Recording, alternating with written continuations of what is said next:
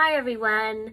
So I've actually already done a video on tapping, but I've decided to redo it because I watched it back and I just made no sense and I just found it mega confusing. So I'm slightly more prepared this time. So what I want to talk about is EFT tapping. So EFT stands for Emotional Freedom Technique. And tapping is basically a newish therapy that was designed actually for post-traumatic stress disorder and for people who deal with chronic pain. And the idea is that there are these 8 meridian points in our body, or hotspots, and if you tap on these areas you can balance your energy and just get some relief from physical or emotional pain. Again, it's one of those alternative therapies and there's no hardcore evidence for it at the moment. But as I always say to people, when you have anxiety and you've tried kind of the standard, going on antidepressants or therapy, CBT, sometimes you've got to kind of expand just to more different things and give everything a go. I always say that. I think when you want to recover from your anxiety, it's never just going to be one thing that cures you like that. It's about creating a toolkit and trying different things and thinking, oh, I can get some benefit from that, I'm going to do more of that, or actually this doesn't help me, so I'm not going to do that again. So tapping is something that I found out about, I think about 6 months ago, and I'd heard about it, didn't really give it much attention, but I've been doing it now consistently for maybe the last 2 weeks, and whether it's psychosomatic or not, I definitely feel slightly more calm after doing it. And again, it doesn't matter if it's genuinely working or not. The point is that I'm feeling better for it, so it's something that I'm gonna stick with. So the parts of the body that is used with tapping is the side of the hand, the eyebrow, the side of the eye, under the eye, under the nose or on top of the lip, your chin, your collarbone, side of arm, and the top of your head. So those are the 8 kind of hot spots that that you tap on with this therapy. And what you want to do first and foremost is you want to kind of sit there and set an agenda or a focus point. So for me, for example, the kind of focus point that I've been using for the last couple of days is that I'm having a bit of anxiety at the moment over some abnormal ECGs, so I'm a bit worried about my heart, and I have to wait basically now until they're able to see the specialist. So I've kind of been saying to myself, right, okay, I'm feeling really anxious about my heart. Those abnormal ECGs are making me feel really uncomfortable, and the wait to see the specialist is bothering me. So what you want to do then is, once you've got your agenda, you want to just create like a reminder phrase, because you don't want to be saying that whole long sentence over and over again.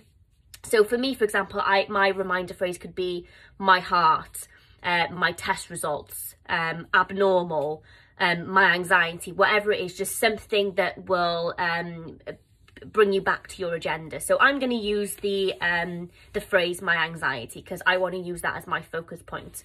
So where I've read about EFT online, it says that you should tap on the area of the body 7 times each. I'm not very good at multitasking, so when I'm speaking and tapping at the same time, I can't count.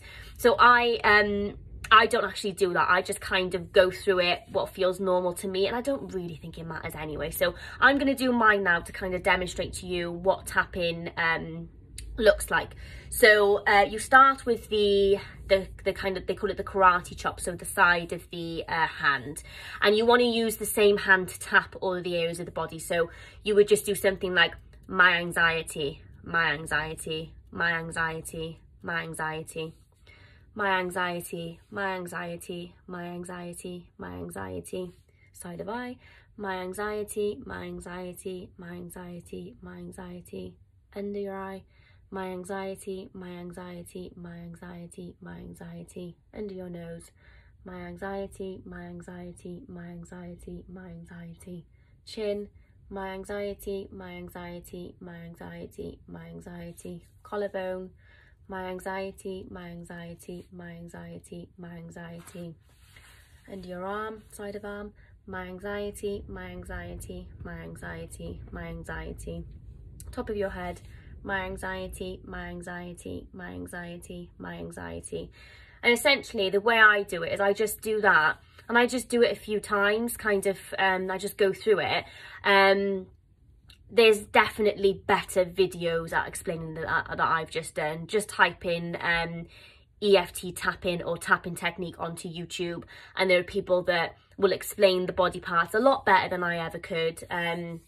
And yeah, essentially that's what you do.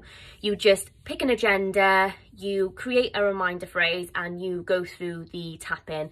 Like I said, don't follow it completely. I don't count 7 times or anything like that, though I just don't really think it matters. And the idea is that the more that you do it, you are able to release kind of any emotion or tension. It is one of those alternative therapies, as I said. You know, there are some people that will just think, oh, that's ridiculous. But I'm kind of the notion of why not try everything. When it comes to anxiety, it's really bloody stubborn, and sometimes it's more of a lifestyle change that needs to happen rather than just kind of, you know, taking some tablets and expecting to go away. It's, right, what can I do?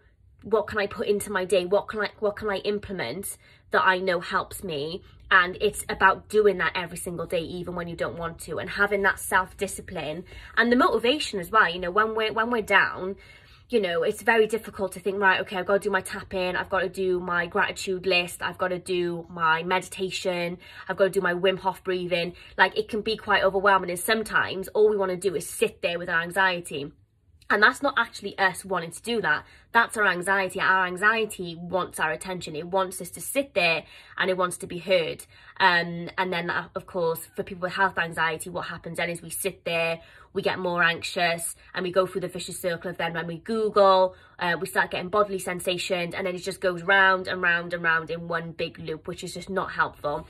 So it's essentially about breaking down our just well worn down tracks, those habits that are ingrained in us, that are really difficult to get out of. But definitely the more you kind of implement these changes to your life, the easier it becomes. It really does. Like, and I'm like naturally a very lazy person. Like, I don't like exercise, I don't really enjoy tidying my house. Like, I'm just quite a lazy person. So I know that if I can motivate myself to make changes, then I know that you definitely can. It just does take time.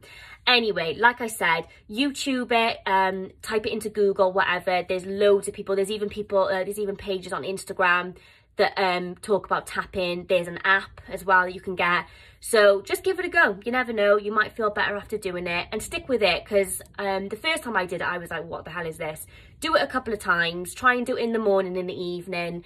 So you're doing it twice a day, and just see if you notice a difference, because what have you got to lose? Anyways, I hope you have had a nice Christmas, and let's hope that 2021 is a bit less crazy.